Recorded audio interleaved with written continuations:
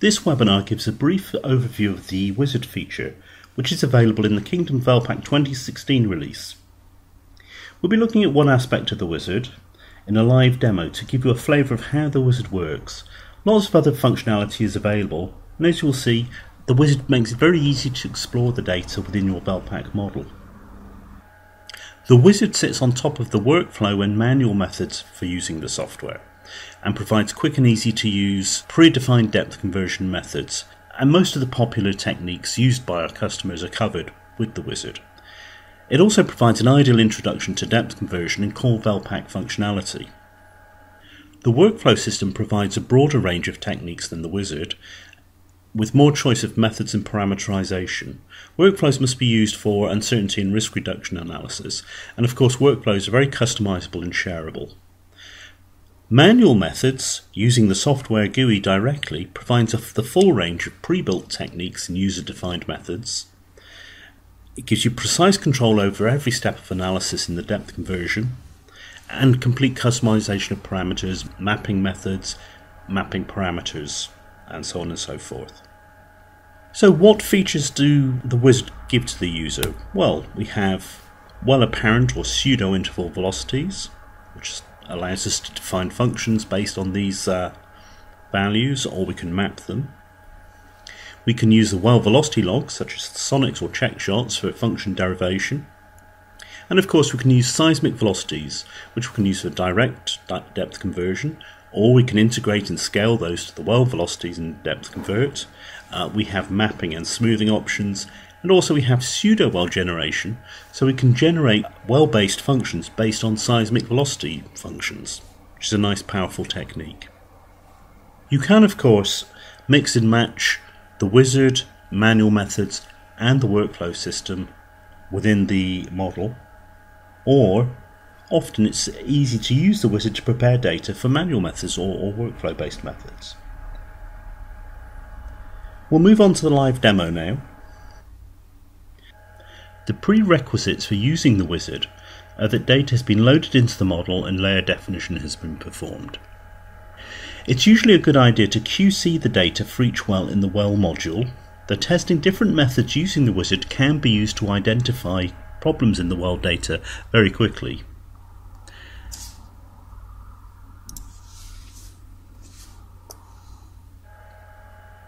The model I am using is the base model from the tutorial dataset provided with the software. Please refer to the tutorial documentation for its whereabouts if you wish to locate this on disk and follow this demo along with me. It's a 3-layer model, and layer definition has been performed to correlate the formation tops in depth with the time grid interpretations, as we can see on the well display here.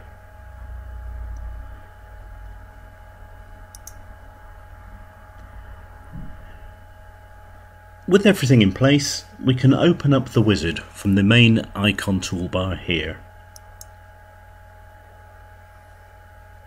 It is often useful to detach the wizard window from the main window, because as the wizard runs, it generates useful displays, and so you don't want the wizard window blocking those displays. So I'm going to detach the wizard window and park it to the left of the display.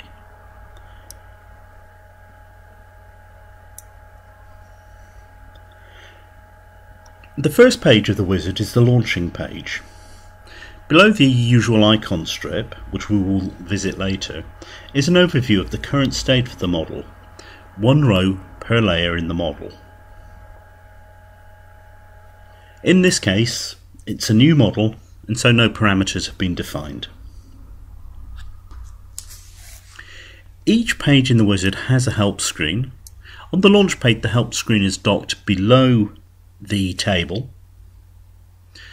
Subsequent pages, it's parked to the right. We can use the help button to show or hide the help overview to save on screen real estate. We launch the wizard options by clicking on the run icon for the appropriate layer. In this case, we need to depth convert our first layer first, so we click on the run button for layer 1. And the wizard changes. I'll just expand out this so we can see the help screen. The help screen gives an overview of the methods available. So here we see we have options for curve fitting, mapping, optimization, sonic log methods, seismic velocity methods, and user methods, where you just plug in predefined parameters for certain types of depth conversion equations. These may have been given to you by external sources. We'll start by looking at the curve options, and these are used to analyse time-depth relationships based primarily on well velocity data. I'm going to collapse the help screen for the time being so we can just see more on the screen. So I press next on the wizard. A data verification screen appears for each option in the wizard. This validates that there is sufficient data in the model to use the selected option. If there is insufficient data, the next button is disabled, and the only option is to press the previous button to go back and select a different option. Here we have the required information, so we can press next to continue. We have 4 options for curve fitting, details of which can be seen in the help screen. So I'll expand the window out again, and we can review the help screen option. So for example, we can do an average velocity versus time to basic layer method. Here's a little diagram explaining how these velocities are computed. Here's the interval velocity versus depth to middle of layer option, and so on and so forth.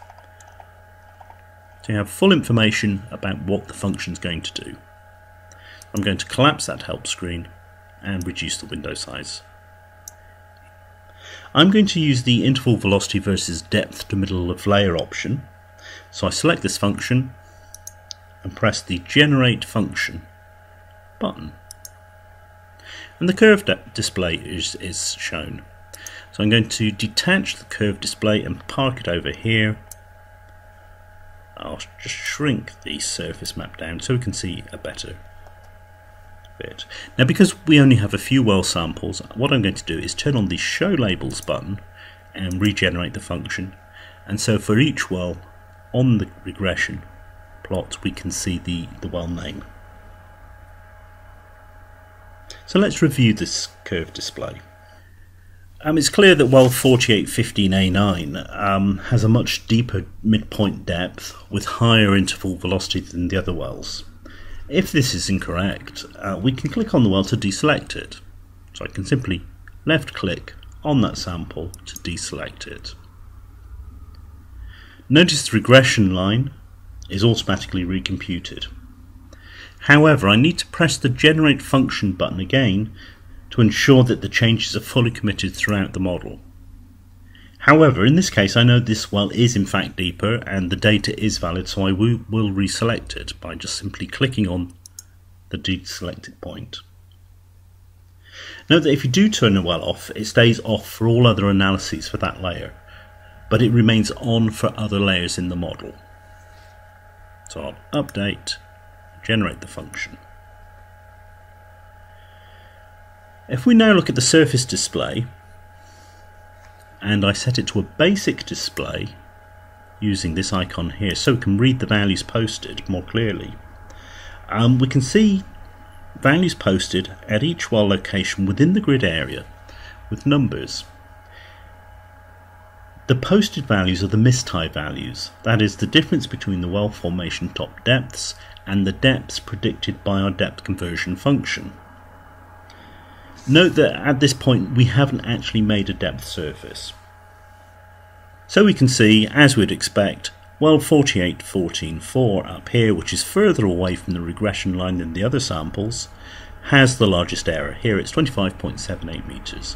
The other errors are minus 4.5 meters, minus 10.93 meters, minus 11 meters and 0.35 meters.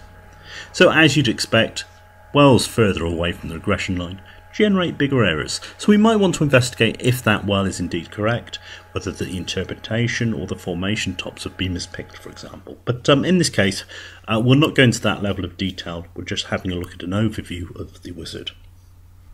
Let's try a different regression, such as something like an IsoPAK versus isochron method. Select the method in the wizard and press the Generate Function button. The curve and surface displays are updated.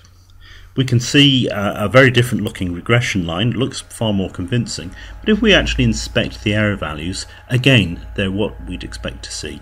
4814 is somewhat off compared to the other values. Now I always prefer to use a velocity depth based function, so I'm going to revert back to the interval velocity versus depth to middle of layer function, press the Generate Function button to update the model. When the function and the well dataset has been decided, I can then press the next button in the wizard to actually do the surface depth conversion using this regression line. The depth surface is now displayed in the surface map for review along with the mist high values. So we can set it to basic, look at the mist high values, set it to shaded to show the depth surface again. Now, you may wish to generate a mist high grid to apply to the depth converted surface to force the depth grid to tie the well tops. This can be done in the wizard. In fact, the very next page in the wizard asks us for whether we wish to do error correction for event 1. We can toggle on the Generate Error Grid button to enable this. The wizard uses simple kriging to generate the correction grid, so all that you need to do is specify a kriging range. Now the wizard computes the range as half the longest diagonal of the time grid, so let's see what this looks like with the default parameters. So I just press Generate Error Correction Grid. Some processing happens, and the residual error correction grid is plotted on the surface map for us. In this case, I'd like a much more localized correction area, so I'm going to say maybe 2 kilometers. So I enter 2000 meters in the dialog and generate the error correction grid for that. And here we can see we can have much more localized kind of bullseye corrections, which is something I favour with this particular data set. So when you have designed the error correction grid to your satisfaction, it's simply a case of pressing the next button to apply this to the depth conversion. The new depth grid will tie the well formation tops, and the interval and average velocity grids, which are recomputed, take into account this error correction. The final depth grid is displayed on the surface map, and the associated grids are stored in the model tree. So we can open up the grids folder for our first layer and look at the final interval velocity grid, average velocity grid, which should look much the same for layer 1, and there's our depth grid. So all of the data is stored in the model tree for subsequent review. Now the wizard has finished, so we can press previous to go back and retry different steps or adjust the error correction as we see fit, or we can press next to go back to the wizard launch page. And what we see in the wizard, we can see a brief summary of the method we've used. So we've used curve fitting and an interval velocity versus depth to the middle of layer function, simple linear function, and there's the intercept and gradient for that regression line here. So if we were happy with that, we could then move on to run the wizard for event 2. We might want to use the same method, we might want to use a completely different method for the depth conversion. If you wish to redo layer 1, we can actually do that easily enough. We can use the replay button, and it'll ask us whether we want to replay the curve fitting for event 1. I'm not going to do that, but you can rerun easily at any time. This is useful if you add wells to the model or you tweak the interpretation somewhat. You just re-import the wells or re-import the interpretation, just rerun the wizard to put the model back to a clean initial state. You can use the reset button to erase all of the depth conversions and wizard history and replay files. Or you can actually edit, if you wish to choose so, you can edit the replay run files and run them directly using this run button. This is a rarely used feature in the current release, but you'll see how we use it in future releases. So we can then subsequently do layer 2 and then run layer 3 until our model has been depth converted. So that's an overview of how the wizard works. Very simple, very intuitive, lots of on-screen help as to the details of the parameters used for each depth conversion method. So thank you for watching this webinar. I hope you found it informative. If you have any questions, please do not hesitate to contact us at support@equipoisesoftware.com. You can also check our website www.depthconversion.com for more webinars on software features, or alternatively check our YouTube channel, Equipoise Software. Thank you once again.